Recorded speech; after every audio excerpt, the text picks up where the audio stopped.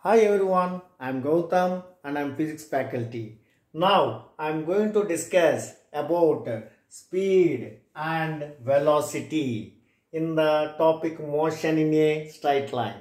In my last video, I discussed about distance and displacement and I named it as part 1. Now in part 2, I am going to discuss about speed and velocity. First, speed. Speed is nothing but distance by time. Speed is nothing but distance by time for formula sake. We can define it as the distance traveled per unit time is called as speed. Distance traveled per unit time. How much distance it is traveling in one particular time, that is called as speed. Now, speed, SI unit. SI unit means what we can write? Meter per second. How you wrote meter per second? Distance units meter. Time units seconds. So I wrote it as meter per second. And CGS unit. CGS unit. Distance centimeter. Time seconds. So centimeter per second. Now what type of quantity? Distance is a scalar quantity. Time is a scalar quantity. Then we can say speed is also scalar quantity. Scalar, distance scalar, time scalar. Then obviously speed also must be scalar. The scalar and vector, everything will be having this information. The next chapter also, motion in a plane, in very detail about vector knowledge. Now coming to speed means this is the formula and these are the units and quantity is scalar. Then we have to discuss about velocity. Velocity is nothing but it is connected to displacement. Displacement, that is DIS, displacement I am writing here. So velocity is displacement by time. That means the displacement traveled per unit time is called as velocity. Now, displacement by time. Displacement also have same units as distance.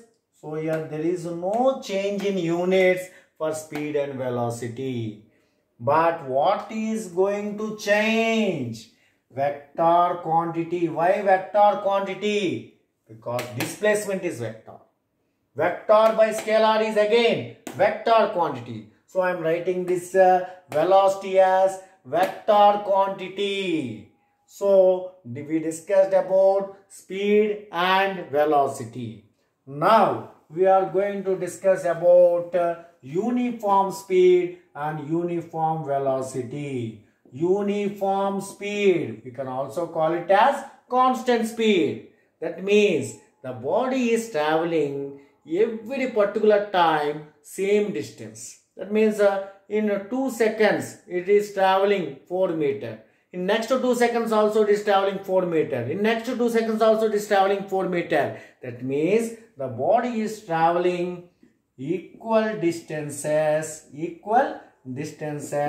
in equal intervals of time. Equal intervals of time. Then we call the body is traveling with uniform speed or constant speed. Like that we can frame. The next one is about uniform velocity. Uniform velocity. I think you know what change you have to make. In uniform speed, what change we have to do? We have to speed to velocity means their distance in speed. Displacement means we have to replace the distance with displacement. So, what do you mean by uniform velocity? If a body travels equal displacements in equal intervals of time. That means every time, every particular interval of time, it is traveling with same displacement. Then we can call it as uniform velocity. I think you understood the difference between uniform speed and uniform velocity. Nothing. There we use equal distances. Here we will use equal displacements. Then let us discuss about average speed. average speed. Average speed. Now, what is this average speed? Average speed is nothing but total distance traveled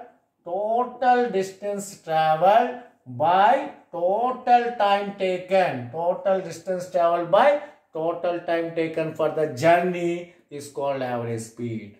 I'll explain with one example. You observe here, from here to here, A to B, it traveled 3 meters, and B to C, it traveled 4 meters.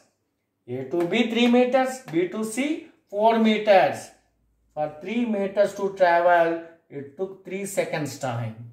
For 4 meters to travel, it took 4 seconds. So what is the total journey time? From here to here 3, from here to here 4. What is the total journey distance? That is 3 meters plus 4 meters. So average speed means, now what should I write? Total means distance, 3 plus 4. Total time 3 plus 4. So 7 by 7 cancel, and I can write average speed as 1 meter per second. 1 meter per second. This is one basic example. So nothing. Total distance traveled during journey by total time of journey. So this is called as what? Average speed. Now I know that you can answer what is average velocity. I know you what to change here means average velocity is total displacement by total time. You know that distance is replaced by displacement means speed will be replaced with velocity. So total displacement by total time. But now we'll observe how to handle the problems. So here you observe here, from here to here 3 meters distance, from here to here 4 meters distance. Then what is the displacement? Displacement means shortest path from initial point to final point. So 3 meters, 4 meters means shortest path. We can write 3 square plus 4 square from Pythagoras theorem. It is right angle. So I can get here it as 5 meters. From your school maths from Pythagoras theorem, you know it is 5 meters. That is the straight path, straight line. Displacement means shortest path. Shortest path means straight line. So square root of 3 square plus 4 square is 5 meters. Now what is average velocity means what we will say? Total displacement. Displacement means not, now we must not take 3 plus 4. Total distance, that is. Total displacement, straight line, that is 5. What is the time? Total journey time. Total journey time is first 3 seconds, then 4 seconds. So 3 plus 4, 5 by 7 units meter per second. Like that we can handle the average speed and average velocity. Now we will observe the relation between average speed and average velocity.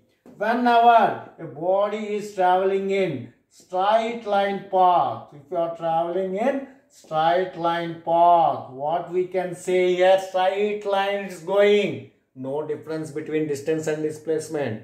In straight line, from our previous class, we know that distance and displacement are equal. So in straight line path, distance and displacement equal means directly now I am writing average speed and average velocity are also equal. Average speed is equal to average velocity because distance and displacement are same in straight line path. In curved path, from our last class, what we understood is that is distance is greater than displacement. So here we can write average speed is greater than average velocity. Greater than average velocity. So from these two conclusions, final conclusion I can give it as average speed is greater than or equal to average velocity. This is my final conclusion from the above two conclusions. That is about average speed and average velocity relation. Now, So you can remember this one. Average speed is greater than or equal to average velocity. In previous class, the distance is greater than or equal to displacement. Now we will see some applications based on average speed and average velocity. So the first basic application which everyone knows, that is it travel in a straight line. First distance s1 in a time t1. Next distance s2 in a time t2. It travel like that. Now what is average speed? Average speed means total distance by total time. So simply s1 plus s2 by t1 plus t2. No complication at all. Because average speed, total distance by total time. Total distance s1 plus s2. Total time t1 plus t2. Directly I wrote that one. No complication at all. But if they didn't give in this way, they had told instead of t1, if they told it is traveling with uniform speed v1, it traveled s1 distance, and uniform speed v2 in a distance of s2. Then what is the formula means? They didn't provide. Actual formula is s1 plus s2 by, you are telling t1 plus t2. Did they mention times? No. In the question, times are not there. Times are not there. Replace the time with the distance and speed. So time is equal to distance by uniform speed. So t2 I can write it as s2 by v2. So as times are not mentioned, simply eliminating times. s1 plus s2 by, here t1 plus t2 means I can write s1 by v1 plus s2 by v2. This is my formula. Just I eliminated times and I substituted those two things here. Now, if at all they have given s1 and s2 both are equal, s1 is equal to s2 is equal to yes, both the distances are equal. Just substitute in the place of s1 and s2. If you substitute yes, and if you simplify, you will get V average is equal to 2v1 v2 by v1 plus v2. Just by substituting this in the place of s1 and s2, if you substitute yes, you will get the final answer as 2v1 v2 by v1 plus v2. This is one application. We will see one more application. If they didn't provide distances, they told in first time t1 it traveled with uniform speed v1. In next time t2 it traveled with uniform speed v2. Now what you understood here? They didn't provide distances. In such case, I can replace distance s1 as v1 into t1, s2 as v2 into t2. Now I am replacing s1 and s2 with those terms. That is s1 is nothing but v1 t1 plus v2 t2 by t1 plus t2. If I have written like that, and see nothing, in s1 s2 are not provided. In previous one, times are not provided. Now distances are not provided. Distance can be replaced with speed into time. So s1 is v1 t1, s2 as v2 t2. I substituted in the formula, and finally I got this one. This is the formula. If at all times are equal, that is t1 and t2 both are equal now. In previous I told distances are same. Now if times are equal, t1 is equal to t2 is equal to t. Times are equal. Just substitute in the place of t1 and t2 t. We will get the expression as V average as v1 plus v2 by 2. These are the basic applications what we discussed till now. First we have taken general formula s1 plus s2 by t1 plus t2. Second, we have replaced times and we wrote s1 by v1 and s2 by v2. Now here we replace distances. In the place of distance I have written s1 as v1 t1, s2 as v2 t2. So these are the basic applications what I discussed now. There are so many applications, but first basic applications you have to learn thoroughly. In my next video, I will discuss about the instantaneous speed, instantaneous velocity, acceleration and equations of motion. Thank you everyone.